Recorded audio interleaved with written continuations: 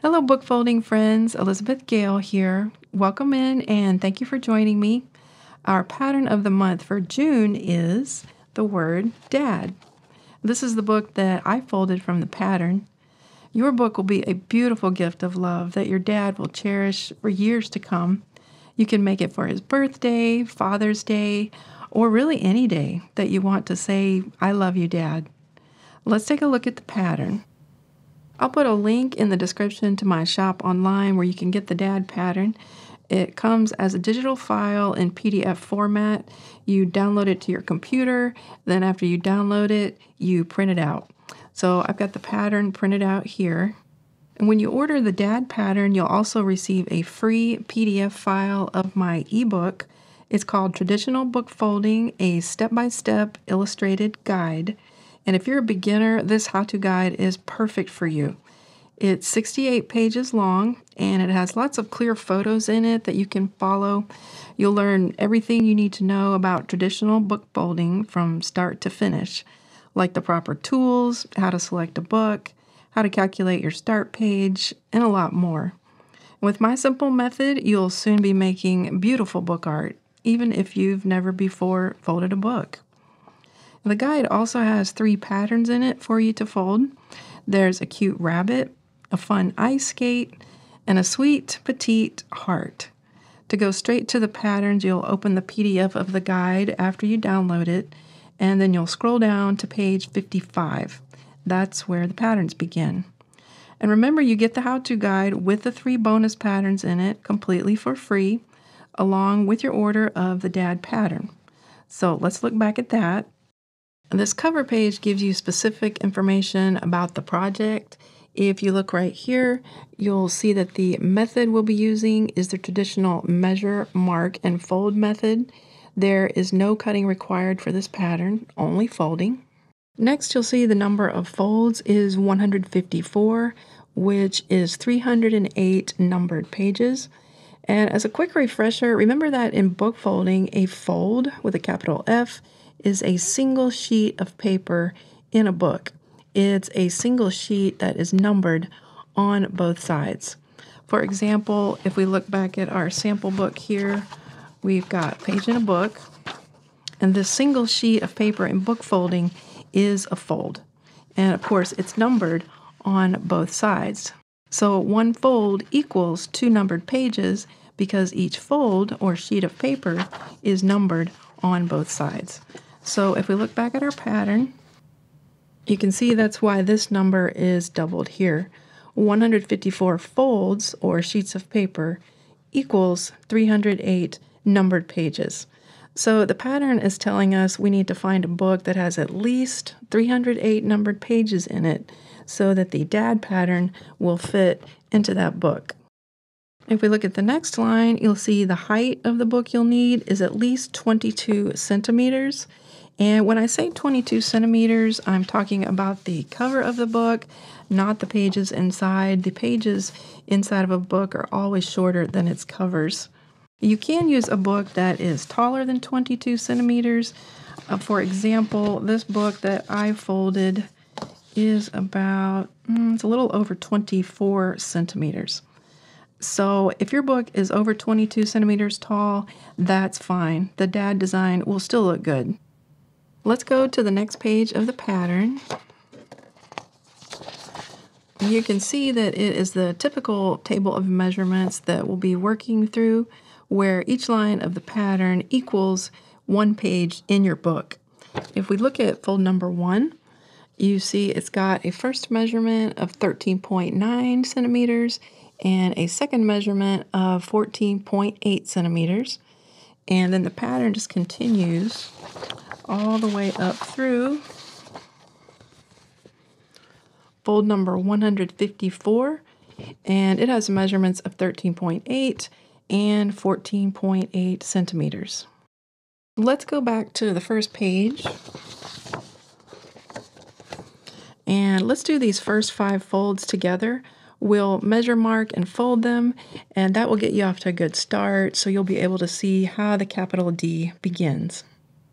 I've got my book here ready to go along with the pattern, And I like to wrap a piece of elastic around the pages that I'm not folding. It acts as a third hand to hold them down and just keeps them out of the way. For measuring and marking, I'm going to use my Incra Precision T-Rule ruler. I've used this ruler for years for book folding, and I just love it. The best thing about it is this red T-bar at the top, and what that does, it puts the 0 at the same point at the top of every page that you're marking. And so that makes your folds look nice and straight and professional. They turn out really good. So I'll put a link to this ruler in the description, and you can click on that if you're interested in it. For fold number 1, we have measurements of 13.9 and 14.8 centimeters. So let's mark those. And this Incra ruler has slots in it that go up and down the ruler, so I can see the paper right through those slots, and my pencil just drops right in. So let's mark 13.9, 14.8.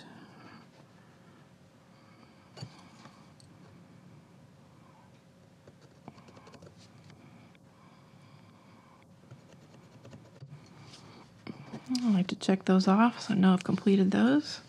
And you can see the marks there on the edge of the page. Tuck that under. And for fold number 2, we've got measurements of 5.9 and 6.9. Let's mark that.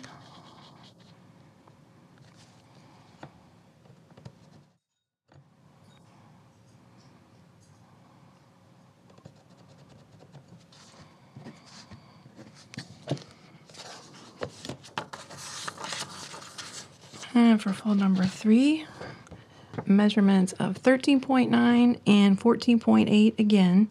And sometimes the measurements will repeat in the pattern. That is not a typo. That just helps build up the design. So we're going to repeat the measurements of 13.9 and 14.8.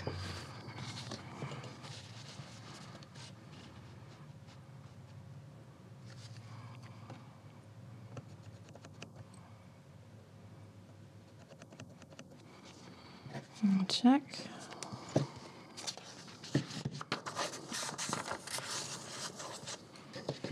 And for fold number 4, measurements of 5.9 and 6.9.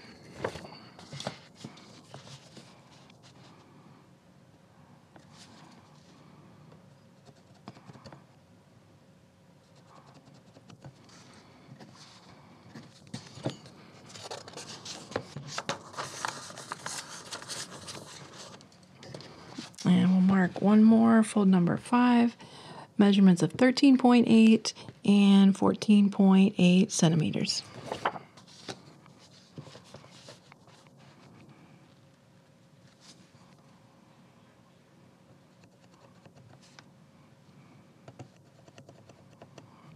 And we have finished marking folds 1 through 5, so now let's go back and fold those. For folding, I like to use this thin metal ruler made by Westcott. It's nice and flexible, and it's got cork on the back so it doesn't slip. So let's go ahead and do fold number 1.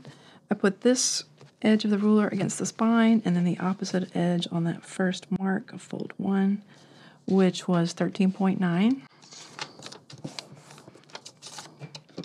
And I like to use a bone folder to get a nice crease on the fold.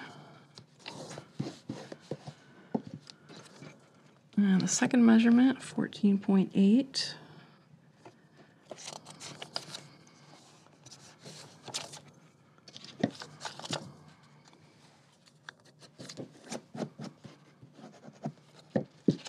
Tuck that under.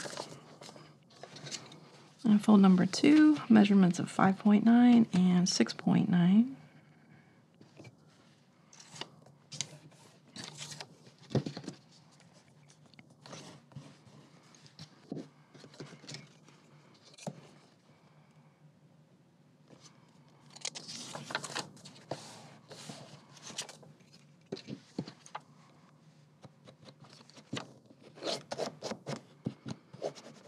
Well, that's crossing the spine just a little bit. I'm going to dog ear that back.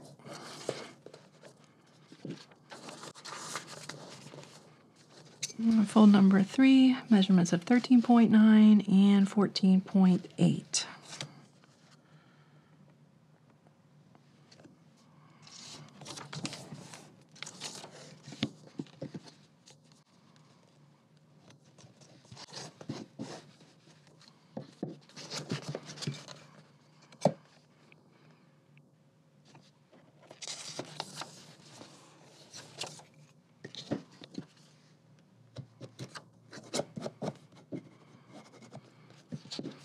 Tuck that one under.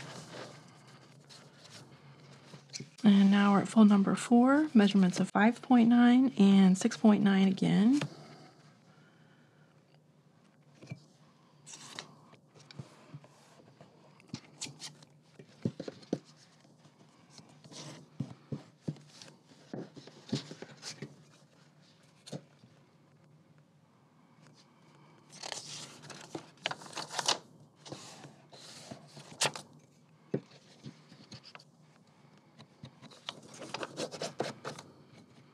And that one's also crossing the spine a little. I'll fold that one back also.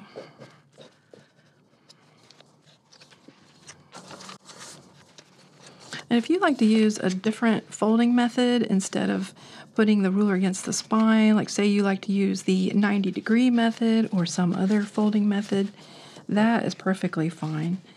There's really no right or wrong way to book fold. It's just a matter of personal preference. And this folding method works best for me. So that's why I like to do the ruler against the spine method. But you use whichever method you prefer. And we're on that last fold we marked, fold number 5, measurements of 13.8 and 14.8.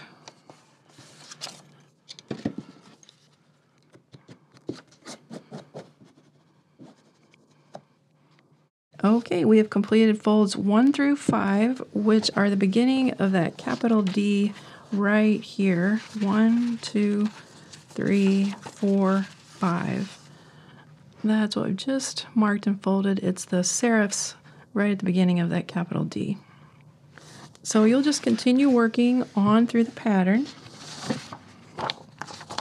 And you'll go all the way up to that last fold, which will be fold 154 right there with measurements of 13.8 and 14.8 centimeters.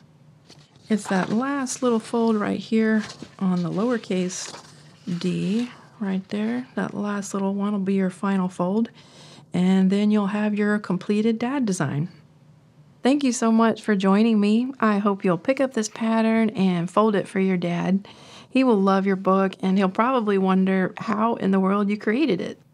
And if you enjoyed this video, please hit the thumbs up button and give it a like. I really appreciate that. It helps me out. If you're brand new to book folding, I've made a video just for you here on my channel that teaches you all the steps from start to finish. You'll learn about the tools you need, how to pick out a book, how to calculate your start page, everything you need to know. And I'll put a link to that video right here on the screen at the end of this one. You can click on that and watch it next. God bless you, and thanks for watching.